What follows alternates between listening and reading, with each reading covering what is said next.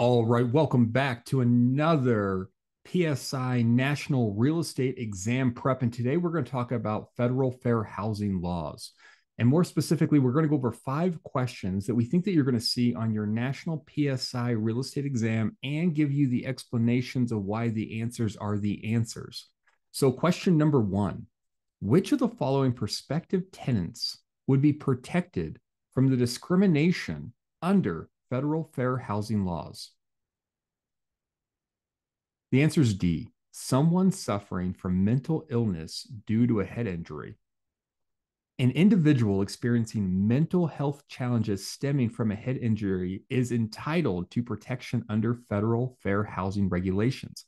However, the Federal Fair Housing Act in its revised form does not extend its protection to individuals who pose a risk to others or their belongings. Additionally, the Act does not provide safeguards for those currently engaged in the use of illicit substances such as cocaine. Question number 2. People suffering from AIDS and HIV are protected under which of the following classes in the Federal Fair Housing Act of 1968 as amended? The answer is B, handicap and disability. Individuals facing AIDS or HIV related challenges are covered by the handicap and disability category for protection. However, infectious disease does not fall within the scope of protected classes as defined by the Federal Fair Housing Act.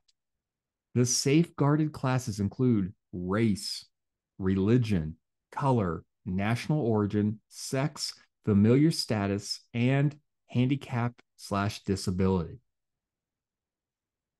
Question number 3. A prospective tenant suspected that his application to live in a residential apartment complex was denied on the basis of race. The tenant met with an attorney 3 years following the alleged discrimination. If the attorney declined the case on legal grounds, it is most likely due to all of the following except. The answer is C. The incident fell under a rare exemption to liability for housing discrimination based on race. Federal fair housing laws unequivocally prohibit any form of housing discrimination based on race without permissible exceptions.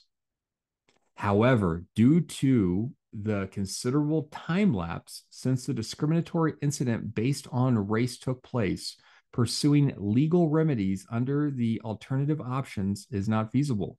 The statute of limitations in this case would prevent the lodging of the complaint.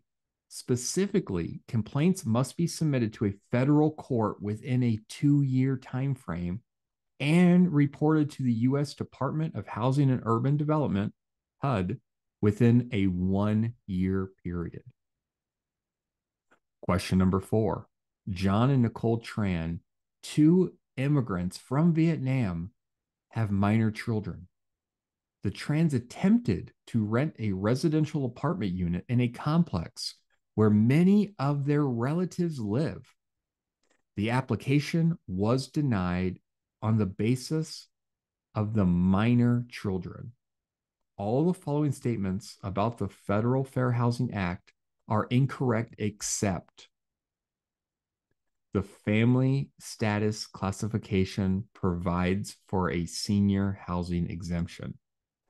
The familiar status classification within the Federal Fair Housing Act often protects to families with minor children, but includes an exemption for housing designated for seniors. In order to qualify for the senior housing exemption, housing facilities or communities must adhere to various federal regulations. Senior housing can be categorized into 2 primary types. In the first type, known as the 55 or older exemption, at least 80% of the units must have an occupant who is 55 years of age or older. The second type of senior housing requires that all occupants within the exemption of individuals like caretakers be 62 years of age or older. The provided information does not indicate any instance where the trans family has faced housing discrimination based on their race or national origin. And question number 5, Emily Chan is currently using heroin, but has a heartfelt desire to stop using illegal drugs. Jake Brown, a convicted drug dealer, is a recovering heroin addict who has been clean and sober for 10 years. Both apply for an available apartment unit. Under the Federal Fair Housing Act, handicap and disability classification, the landlord can reject both applications. The landlord has the authority to decline both applications.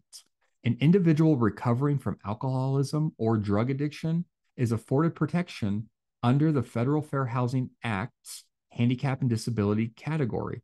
Nevertheless, it's important to note that the federal fair housing regulations do not exempt protection to individuals who are presently using illicit substances or who have been convicted of distributing, selling illegal substances. All right, this was 5 questions around the federal fair housing laws to help you pass your national PSI real estate exam. If this was helpful, please throw us a like and subscribe to the channel. Every week, we drop another video to help you pass your national PSI real estate exam.